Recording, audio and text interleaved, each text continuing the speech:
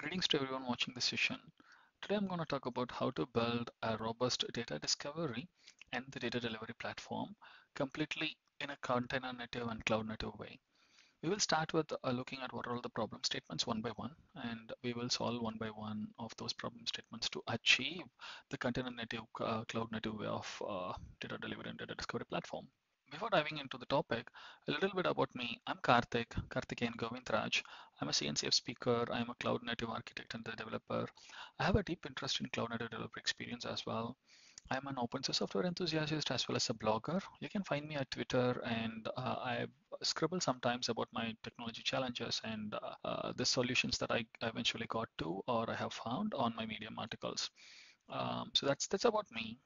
Without further ado, we'll dive into the topic: data. The data discovery, data delivery, data advertisement, everything is around data. World is revolving around data. The reason is obviously data is the future, because data helps in making informed decisions rather than speculating things or guessing about the results and the outputs of the stuff. So data allows everyone to monitor the health of very important factors. For example, one of the basic example maybe like is utilizing the data for quality monitoring.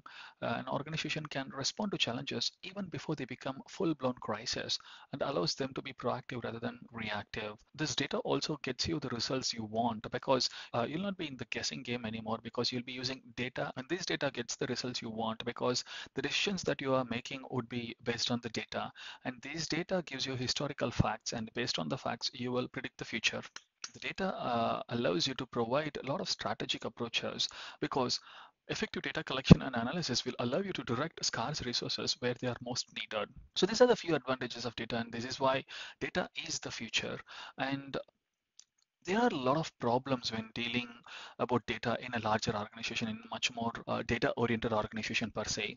Like for example, there will be a lot of hassles in finding where the data is because that is a bigger challenge. Like finding where the data is a challenge when there is no centralized cataloging solution available. So we will see those briefly in a bit, but like finding the data, data silos, data advertisement, authorization of data, and these are the problems that we will be looking at one by one. To start with, like data silo, in a larger organization, in a much bigger enterprise system, enterprise companies, you will see there will be a lot of different teams working independently, and each of those teams will have their own buying capacity, like buying power within them. So that within that organization, when multiple teams have buying power for the data from the market independently, they will go ahead and buy the data, and of course they'll forget to let the rest of the organization know that they bought a particular set of data. So now this results in departments buying the same data for duplicated contract, duplicated cost, duplicated effort, and etc. These data that are bought become silo within their own organization, within their own departments. So not to blame them, there is no time to share that, and same data set might be needed for a different team as well. This ends up, as I said, like this ends up in doing a double cost for the same data. So that's the problem of data silo and the data advertisement and the data discovery aspect of things. So even though if the data is available, as we saw in the previous case, teams will not be able to discover them because there was no centralized data cataloging solution. So to make the data discoverable, there should be at least a little amount of work on the advertisement of data. If the data is bought by a different team, is available within the organization, and the same data set is needed by another team, there is no possibility of knowing the availability of the data to the team B, because as I said earlier, there is like no effort for advertisement has happened, and not to blame on the team because they might be having their tight deadline or target to achieve, or their products time to market is like more crucial than doing rest of the chores. So to make the data discovery easy, since it needs the data advertisement effort, it is not easy to sell the cataloging idea to those teams who are buying the data. So because it has its own effort of doing the data advertisement. And so to achieve that central data cataloging solution, it is obvious that we need to solve this from the root with no to zero cost or additional effort to the teams. So the next part of the problem is like authorization of the data. So not all the data that we are buying from the market vendor are available to use for everyone in the organization. There are certain data contracts that allow everyone to use the data in the entire organization, and there are certain contracts that does not allow specific functional team to use that particular data. So when we do some delivery on the discovery platform, by using the data advertisement part and cataloging problem, we don't want to put the team in jeopardy because they'll be in the violation of the data contract that they have executed with the data vendors. So authorization of the data is another important and crucial factor to be factored in when designing the data delivery platform for an enterprise organization. And this, amongst all the problems to solve, I feel this particular usage metrics is one of the most important factor or most important problem to be solved. This provides the measure of success for our data platform as well as the usage metrics for the data as well. These usage metrics are so crucial. These are the so very much needed key factor for determining the continuation of the data contracts with the data vendors or retirement of specific data contracts or even renegotiating of those data sets. Like for example, if the data vendor might have executed a contract such that only team A of that particular function can use this data, and later we come to know that the team B is also in need of the same set of data, then it's good to go back and renegotiate the contract to get the team B included into the contract rather than like doing a new contract exclusively for the team B. So that will actually save a lot of duplicated cost and a ton of money for that and effort in that matter. So this usage metrics helps a lot in that aspect of things where we can actually see who's authorized to use the data and who's not, and then like we'll be moving forward with that. So now with those problems we saw earlier, how can we find a solution to this? Which single solution for all these problems, single platform, which will serve all the needs of those particular problem statements? And most importantly, in the cloud and container native way. So let's look at that initial data discovery or the cataloging problem. To make the data to be discoverable, we already saw that we need to index the available data, as in like there is a need for indexing the data to make sure it is discoverable. And to index them, that there are data pointers we must need so that the system could actually able to get that data pointers and go to that particular data location and start indexing those metadata. And the additional point to be considered is that this data might have been stored in different storage platforms or different databases. Like for example, when I say platforms, it might be in a SQL database or a NoSQL database or in flat files and anything like that. And when it comes to databases, there are like multiple flavors of databases, and each of them will actually have their own way of connecting to a client and delivering the data over wire or something. Those are something needs to be considered when we are designing a data delivery platform. And not just that, when we decided to bring up a data solution, then we need to make a boundary for each of those data contracts. We can coin them as data sets provided by vendors. So by doing that as a data set as the name, we would actually result in having a hierarchical structure, which is much more easier in perspective of data cataloging. So you'll have a vendor and you will have the data sets, and maybe you will have like a few data items underneath the data sets. So now we can think of these as a microservices architecture. Like every single data set is what the researcher or the user is interested for. So all of these are as services by itself, and there is a demand for each of these data sets that differs. So for example, a data set A is like heavily utilized by multiple teams, and data set B is utilized by only a handful number of users, and it is of not much frequent compared to the data set A. So something like that. And also, like because of the demand differs, we need to scale them independently based on the demand. So with that in mind, like microservices and scaling on demand, the container or the cloud native approach is the best fit for these data sets. So we can now determine like all of these data sets can be a container by itself, independent container by itself. Now with that approach, we can actually scale up and scale down on demand. Another important point to be considered is that there should be minimum to no effort to the team to onboarding the data. That is like one of the most important piece, because if we fail to achieve that particular solution, then we will end up in like not succeeding in our data platform or not succeeding in selling this data platform to the researchers or to the corresponding stakeholders in the organization. With those in consideration, we can pretty much come to a conclusion that any data needs to be indexed needs the following data pointers. So there'll be like the source and the fields is the most important parent or top level objects that we can consider. If it is a JSON structure, there'll be like few following children respectively. For example, name. This is to determine the name of the data set for identification purposes, for querying purposes, and evaluating authorization against the user for this particular data set, etc. And the type of the data store to determine which connector we should be having in our container so that we are actually plugging in the proper connection parameters to reach to the destination data store to query the data out of it. And the location is like kind of a fine granular location details. Like for example, if it is a database, the location would say like what table name it is. If it is a flat file, a directory structure, if it is an API, it would actually provide you what is the API address that we need to query for. And the description, of course, this is like a human readable, a brief description about the data set. And this is only for the data cataloging purposes. And the module, the name of the module along with the semantic version for the type of the connector to be plugged in. We will see that in a bit. And authorized for is something like what we're going to ask from the data onboarding persons, like say who is authorized to use this data set and so on. Like this is to make sure like the user or the onboarding person, the team, we are not putting them in the jeopardy for violating the data contract. And the fields would have like name, data type, alias, is metadata field, and so on. Like the name is what is the name of the field that carries the data, and what is the data type of that particular data. If there is any alias we wanted to keep, and the last one is like is metadata field is like something which is very important because those are all the fields that are tagged with is metadata equal to true. We're gonna use that for indexing in our data cataloging solution. So this is the simplest configuration we can come up with. Now with that, let's see what is modules. As I have hinted in the configuration, we need to break down the query engine, and the query engine would have a plugin interface to provide multiple module plugin flexibilities. So these modules are aimed against different storage options, different databases, different query engines, and etc. So along with the module definition that can have the connection parameters as well. This is another way to isolate the connection configuration from the code configuration and so on. With that, like this is how a module would look like in our data platform. It would have like multiple higher level components like say SQL based, file system based, NoSQL based, or even like cloud database provider based and API based and things and so on. So each of these single representation icon will be a module.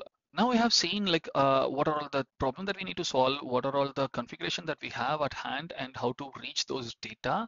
Let's see how to onboard this particular data set, because this is the real work that takes in place to have the data cataloging solution. So we will need to have an interface for accepting the data pointers. Let's assume we will provide a UI to accept all the dataset configurations, like who's the vendor, what is the dataset name, who's authorized to use it, where it is like coming from, or where it is stored against, and how are we going to query against, and things like that. The next thing is like there cannot be a workflow without approval, because this approval process will gatekeep the system, will gatekeep a platform to be the perfect mode, as in like to prevent from the duplication of data as much as possible. There is no guarantee though, but it is the same process of having a workflow in place for approvals. And the last thing is like we might also need to provide some custom transformation of the data set names. For example, there will be a data set A which will be having time series component, and it is represented as MMM-YYYY. And there is another dataset component that will be represented as like MMYY. Now, to be in consistent mode within our organization, within our enterprise firm, we wanted to make sure there is a custom transformation component. So this would avoid unnecessary surprise among the researchers. And there could be additional transformation as well, like say users could come up with, okay, this is an additional transformation of this particular field that I wanted to do, and so on. So with that, we can define pretty much what the tech stack we wanted to use initially. For example, to have a performant indexing store, which is backing up our data cataloging solution, we could use the Elasticsearch cluster, and we can make those Elasticsearch clusters deployed as a containers onto a Kubernetes cluster. To do this custom transformation, we could use the serverless framework to pass from one transformation to another and hook any more user-driven customization as needed as well. So this would give us like much more flexibility, and also a predefined set of transformations that we wanted to do across all the data sets in our organization. So now to get the data to the serverless stage, we need some process to trigger and pour those entire metadata over to it. So we will use a deployment in Kubernetes and its container to define that metadata query. Remember, like we also have a field name that actually says like whether those fields are metadata or not. So using that configuration, we will cook up a metadata query and we will fire that against the data store where we actually have all those details in the source configuration. So that would actually give us the metadata, and we can actually pour all those entire metadata onto the transformation workflows, which is a serverless framework. And this would typically look something like this. There'll be user coming in and they'll be like feeding in the configuration of a data set, and there goes an approval process. Once it is approved, once the approval says like A, and that actually goes into the system. And now the deployment will actually start querying the metadata against the data store, and then it will pass on those entire metadata to the serverless workflow. So for example, in this case, if you're using on-prem, you'll be using something as a deployment on the serverless workflow, like for example, Knative or something like that. So that will deploy as a pod, and that is the depiction over here. These serverless functions are also deployed as a pod onto an on-prem Kubernetes cluster. And once it passes all those serverless workflow, then those data, the transformed information, the transformed data is written onto an Elasticsearch cluster, which is backing up a data catalog. Now the data catalog will have the indexed data of whatever the configuration of the data set that the user has been provided so far. So this is how a sample workflow will look like. Now that solves the problem of effortless data advertisement and data cataloging and discovery solution. We also captured what are all the teams authorized to use that particular data set with that. But still, the data need to reach the researchers. That's the data delivery problem that we have to solve. So our data platform as of now is not fully complete, it's half complete. Let's look into that, how we can solve the data delivery problem. To solve the data delivery issue, we can iterate on the previous data cataloging solution and continue on Kubernetes clusters. One thing we have determined for each of the data sets is to isolate all of them as independent services so that we can have fine control over scaling of those data sets. So we will do the same thing for now a data and a metadata as well, because these metadata are actually queried only to index onto a data cataloging solution, and the data catalog is the only place where the user is actually looking at the data sets. Now, the data engine would be the one which is responsible for delivering the actual data to the researcher. So we will isolate both of the data and the metadata engines as well for every given single data set. Now we will need to provide the client libraries or SDKs or expose the structure for the teams to build upon for their desired programming languages.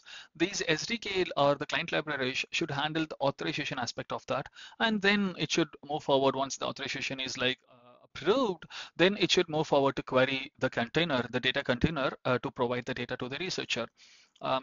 A typical workflow of that would be something like this. The user will be coming on, and then they'll be providing configurations of those of the data sets. Now the high level workflow would be something similar to this. Like first, the data will be provided by the onboarding user, and then secondly, the onboarding will go through some approval workflow. So once this approval workflow is like approved, and the services will get indexed by the metadata query engine, pushing these entire metadata of every single data sets corresponding to it to the fourth step, which is serverless workflow now. So once the serverless picks up all these data, metadata, now all of these metadata are transformed according to the predefined rules. And if there is any custom transformation needs to happen, it will go through that as well. And then and upon completing the travel across all the serverless functions, these enhanced metadata would be written onto onto the Elasticsearch cluster. Now, this Elasticsearch cluster is, as I said earlier, is backing up the data cataloging solution. Now, as the next step, like seventh or even a fresh start, the user will come in and then they'll go log into the data catalog with their own credentials, and then they'll start searching for the data set they are in need of.